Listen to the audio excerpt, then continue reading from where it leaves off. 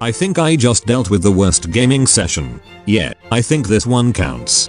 It's the first gaming session I can ever recall where it ended in an arrest. The character.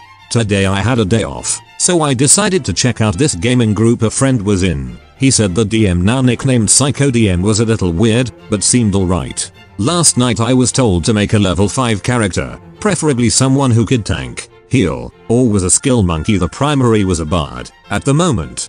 Enter Diego Alves, former scout for the Imperial Army and now an acolyte in the services of the Phalanx. He is a rather frail looking human youth with a windblown shock of ash grey hair, hence the nickname Ash. Wearing only the robes common to many of the Phalanx's priests and wielding only a worn looking, if well made bastard sword at his side. A sturdy, if also well worn traveling pack sits comfortably on his back as he strides the road. The only curious thing about him, aside from the bastard sword, is a red ribbon wrapping one arm. It ends well short of his hand, but you'd almost swear it was occasionally letting a drop of blood fall. Looking behind him, you can see that this is the case, as every few hundred paces or so you can just make out dried blood following in his footsteps. In game terms, he is a human rogue 3/cleric 2. He started out as a rogue, and he's found God after a particularly nasty battle, which resulted in the cursed ribbon being placed on his arm by his foe. The curse is slowly sapping his life from him. In game terms, he only heals at half the normal rate for a character of his level. At the end of every day he must take just a sip from a potion he's learned to brew DC 19 craft. Alchemy check, with a sale cost of 300 gold for 5 flasks worth, with me being able to brew 5 flasks with 1 check or take 1d4-1 temporary con damage, no save. The potion lasts for roughly 30 sips before I have to brew more. The most frightening aspect of the curse for Ash is that the magic used to make it was incredibly rare, and normal avenues for removing curses just don't want to work. A diviner has told me that the only way he knows of to break the curse is to kill the one who gave it to me. ʀɪᴏ told me to make an interesting character with plot hooks, so I unleashed my imagination. A cursed soldier who's found God, looking for the cure to his curse. Plot hooks are plenty with this one. The only thing I asked ʀɪᴏ for in return for this curse was an extra feat, that featuring being skill focused craft alchemy. The game. At this time, I'd like to point out that I was the new guy to the group, and the only person I knew beforehand was a friend who was playing a halfling sorcerer. He'd been with ʀɪᴏ since they'd started this campaign, 4 sessions ago. So, the game is about ready to begin. We're all seated around my living room table. Normally games happen at ʀɪᴏ's house, but it was being painted. Bowls of chips rest amid plastic and lead Warhammer miniatures and everybody is getting along fine. ʀɪᴏ had already approved the character's backstory and character sheet, including the curse and the mechanics behind it and the potion.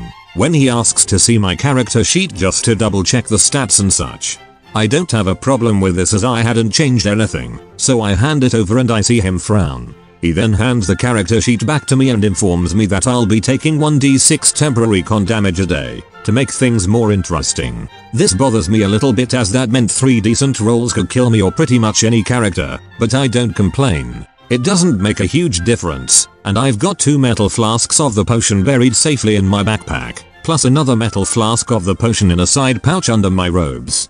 I can brew up another batch by taking 10 on an alchemy roll, provided 8 hours of not doing anything and access to a small city to hunt the ingredients down, which would take a successful gather information check. After the party meets up and gets the introductions out of the way, we're all on a mission to nail some minor orc warlord. We head off in the direction of a city where we can get an exact fix on the warlord's location. Random encounter time. The game has been on for half an hour, so some of the players are eager to get into a good scrap. We run into a group of 8 bandits. 4 of them have longswords, 2 have short bows, 2 have spears, and all of them are wearing studded leather. I make a token attempt at dissuading the bandits from attacking, which they ignore completely. I move up and flank one of the bandits with the party's fighter and sneak attack damage kicks in, because he's flanked. The guy drops with a single swing of my bastard sword, as I dealt him 20 damage. This is where ʀɪᴏ's first complaint comes in. He tries to tell me that as a cleric, I can't use sneak attack damage, as it goes against my god's religion. I point out that either way, I'm putting holes in someone who's attacking travelers on the road, and that I'm pretty sure Phalanx doesn't like bandits using his roads to harm people. Plus he's neutral, not good, so I doubt he really gives a damn about the way I put holes in the people abusing his roads. Psycho DM finally agrees, but I did notice that all the other bandits seemed to be a level or two higher. I guess I'd been fighting at the flimsy rookie bandit. It might have been an honest mistake on Psycho DM's part, as he might have forgotten to adjust for the fact that I'm one of the 2 tanks in the party and I have a 2d6 damage when dealing with flanked and or flat-footed enemies. However, one of the bandits with a spear scored a critical hit against me behind Psycho DM's screen, and it's at this point that Psycho DM announces he is going to start using a special critical hit system. He rolls and the strike hits my back. So that means it hits my backpack. Shock and awe, when he rolls to see which item is completely destroyed. It's a flask of the potion. The hit hurts on top of all this, but I cure light wounds on myself and I'm still up. This bothered Psycho DM for some reason, but whatever. After the fight, when I take off my pack, I discover that the critical hit that took out my one flask had managed to hit both, because they were packed together. At least, he points out, you've probably gotten your dose for the day. Oh, thanks for the help. I'm sure it'll make a huge difference. So, night rolls on. I tell Psycho DM I'm taking my dose and going to bed. Holding the d6, and I'm sure I knew what for. He looks shocked and tells me I don't have any more. The bandit got both of the flasks in my bag. I tell him I've got a 3rd flask of the stuff that's not in my backpack, but inside pouch entirely separate from my backpack. Hence why it wasn't included in the item list. He rolled on to see which items were destroyed when my backpack got ganked. So, I repeat that I'm taking my daily dose of medicine and then getting some sleep. So, a few days in game pass by as we travel. No further incidents. We get to a large city, and we're told we're going to have to meet with the local lord to get some information about the orc warlord operating south of his city.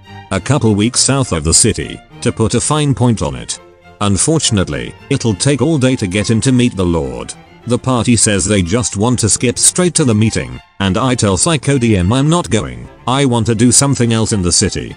He seems surprised, and asks why. I politely tell him that while my party is waiting to speak with the lord, I'm going to use the time to get the ingredients I need and make my potions.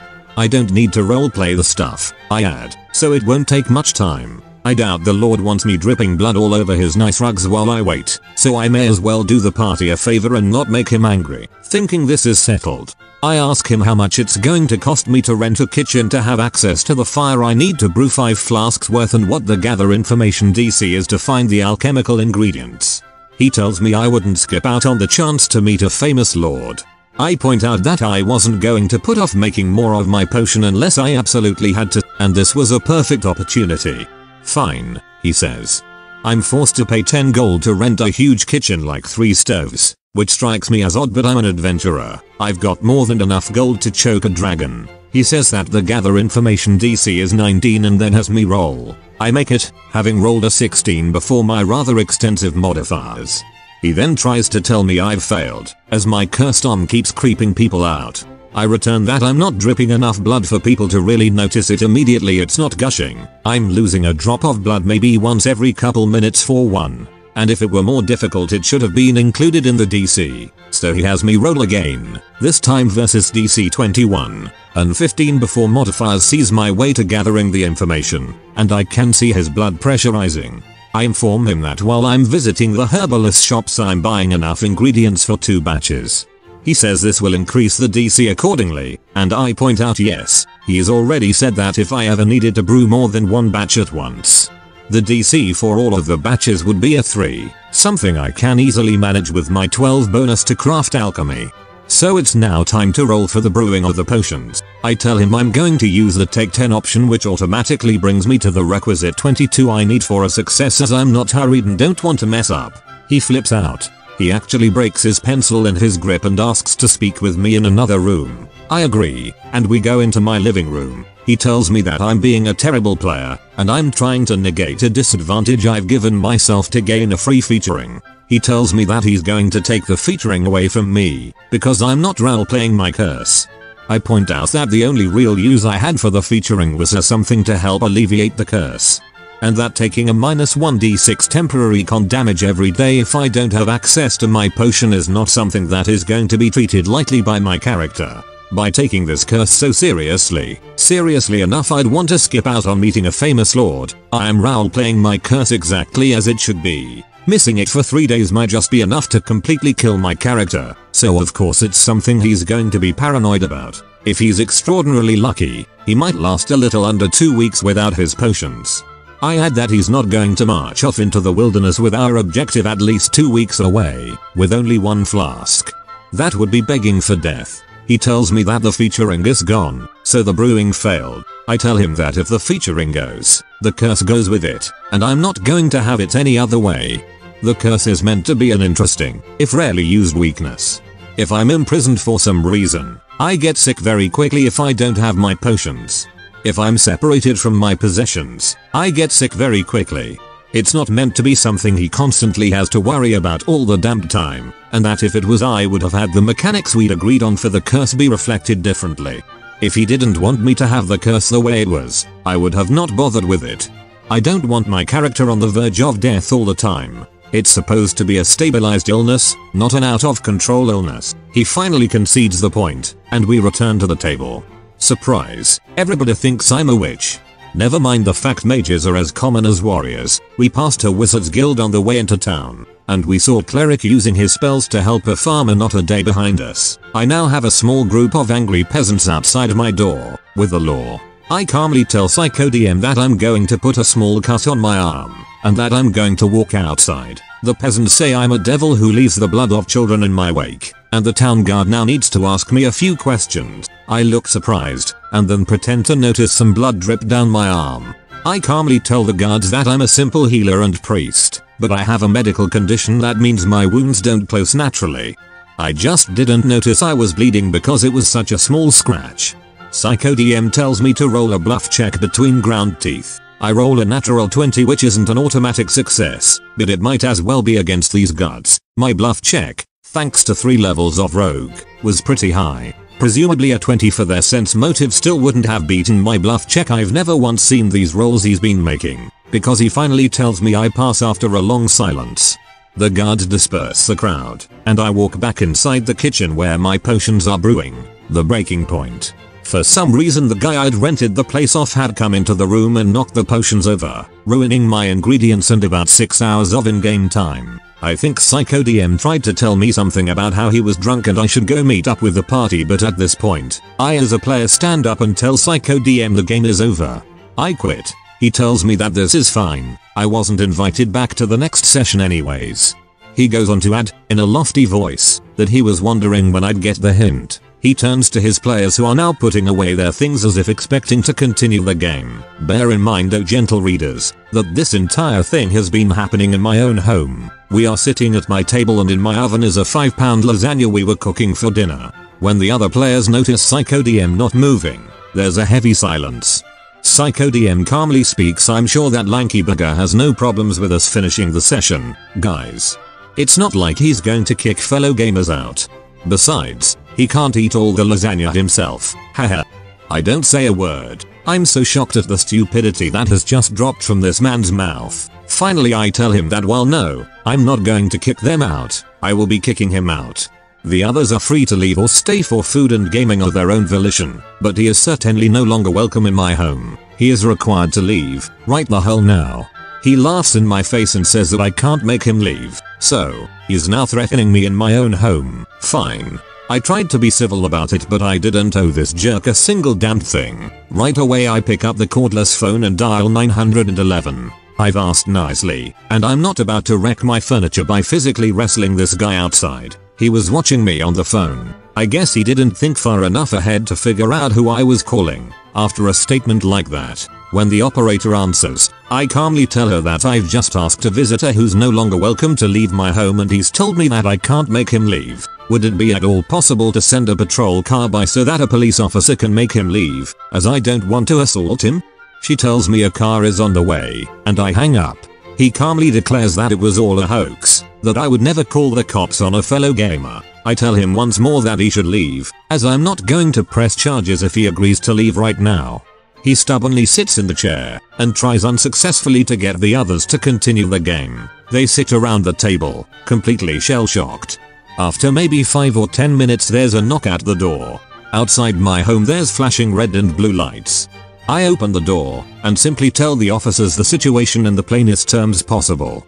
I don't want him charged with anything, I just want him out of my home. They tell him he has to leave and he does after he gathers up his stuff. He tried to take a couple of my Warhammer miniatures, but I corrected him and the other players backed me on that. I make certain he has everything before he leaves.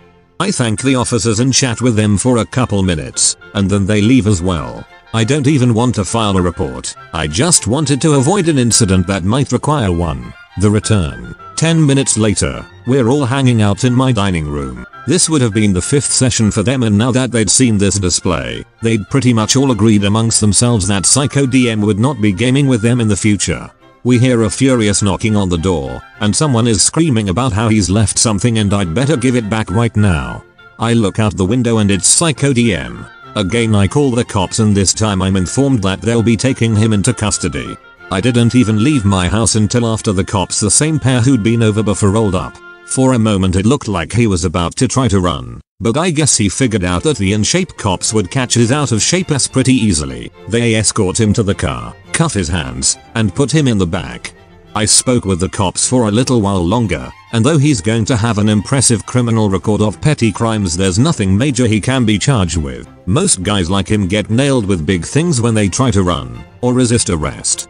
Looks like he's going to get out of jail sometime tonight. When they've properly processed him, they take my statement and get the rest of the people there to sign something agreeing with my version of events. They didn't want much paperwork on this one either, I guess. After that incident, the group and I hung out and played some Final Stand by d&dgreentext. I don't think I'll be seeing any of them again except for the friend playing the halfling Sork, but it was a really nice session after Psycho DM got booted. God, I really wish my role playing was as functional as those guys at Critical Miss. In which the worst session comes back to haunt me. Sort of. First, it's well within your interest to read the worst session ever.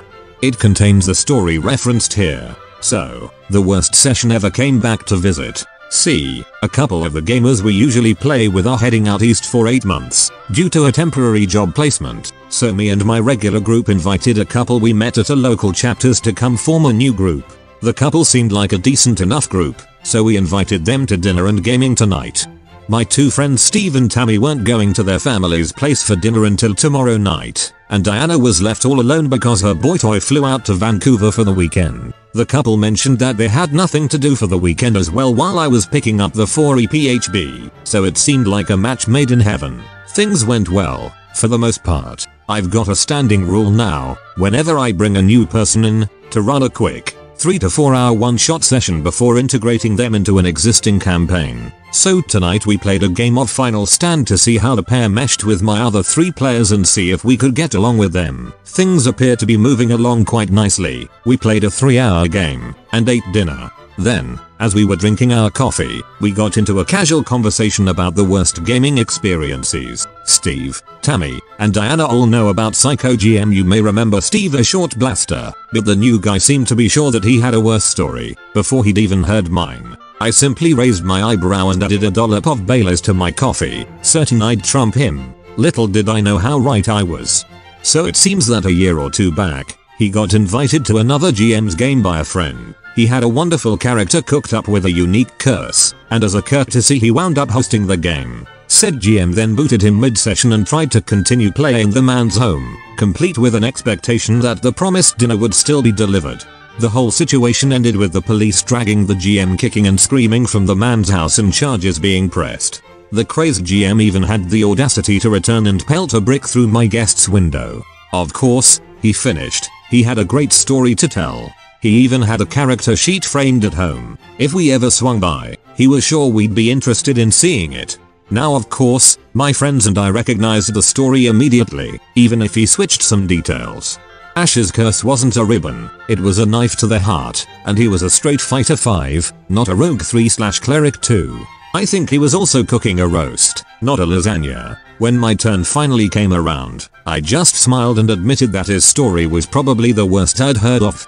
About 10 minutes later, when everyone was leaving, my buddy Steve decided to slyly call the guy on it. "Hey Lanky," Steve asked with an evil grin, tapping Ash's framed character sheet in my front door hallway. "How long are you going to keep this thing around?" The guy read the sheet and went quite pale. Despite his cheerful goodbye, I suspect I won't be seeing him again. It's kinda amazing, though. I did a Google search on the worst gaming session, and apparently my experience actually comes in at 2. I think it's awesome that events from my life are now being plagiarized by other people. Fassapun. I be lanky bugger or that lanky bugger, if you prefer. I be back. Learn how to make an avatar as cool as mine, right now.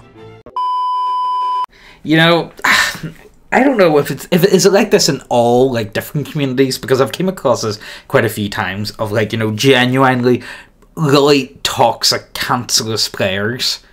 Like, you know, I only play 40k, just so you know. You know, I'm really into 40k. I'm more of a bit of a hobby hero, you could say. I do play sometimes, but I really haven't been playing much. I have hardly played 8th edition. I was only really active in playing during mid to late. Well, actually, no, more early to late. Yeah, pretty much 7th edition. I played a lot of 7th edition, right? And fuck me, there was so many horrible... Well, not over the top, but there has been quite a few. Like, you know, people do stand out. But I've never got to ring the police on someone. You know, Jesus, fuck. It makes you wonder. It's like, you know, that is definitely one of the worst ones I've heard. And for it to be that bad that someone actually went ahead and made up and said, no, that happened to me, says, like, you know, just how bad that person was. Like, Jesus fuck. But no, I'm sure, look, share your stories with us down below. We've all come in contact with people like that. I don't really want to say who my ones are, or I wouldn't say who they are, but like, you know, I don't even want to give you a rundown because I'm like, no fan like, fuck them. Actually, I'll probably do a live stream someday. I'll do one, and I'll tell you guys about some of my experiences, well, within 40k anyway. But look, let us know your ones down below. I really enjoyed this story. I thought it was a lot of fun. I just don't get the arrogance when it comes to neckbeards, like genuine neckbeards that, like, you know what they are? They're like the ultimate form of the adult child, and no one's ever told them no before, and they just do not take it well one bit. It's really upsetting to watch, and to actually like see someone behave in that manner is just disgusting in my opinion. There's nothing worse than that. But like, hey, let us know down below, tell us your stories, and look, we'll just see what happens next, alright? I'll see you in the near future. If you haven't already, check out my Redbubble portfolio. You might just find something you like. Just stop! Just stop it! Stop! No! Just stop it! It's time to stop! It's time to stop, okay? No more! Where the fuck are your parents? Who are your parents? I'm gonna call Child Protective Services. It's time to stop!